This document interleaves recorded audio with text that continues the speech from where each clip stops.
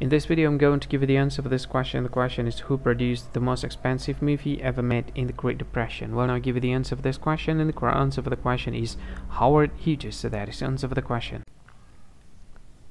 Hi, thank you so much for watching this video. If you find this video is very useful, you can help this channel to grow by subscribing this channel. Please this subscribe button and don't forget to like this video. And if you find this video is not really good, or you don't really like this video, or you kind of feel that it's a little bit offensive or something like that, you can click this one, dislike button. You can do that anyway.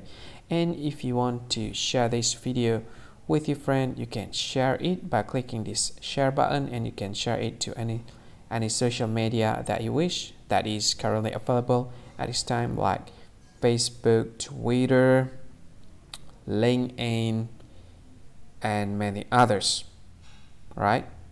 And if you want to add this video to your playlist, you can click this one. You can watch this video later, and you can find more options by clicking these three dots. And yeah, don't forget to subscribe. I think that's all of it. Thank you so much for watching this video, and see you again in another video. Bye bye. See you again.